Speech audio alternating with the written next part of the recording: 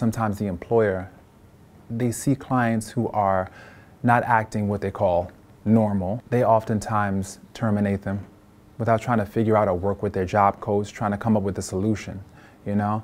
And sometimes that stigma of just looking at them or they're acting out of the usual, just instantly they have to go. They're not like everyone else, you know?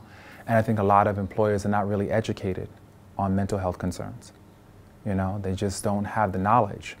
And so their first inclination is to reject, remove.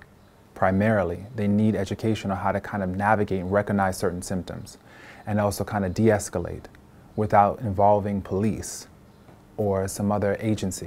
And that's why I think that awareness is key.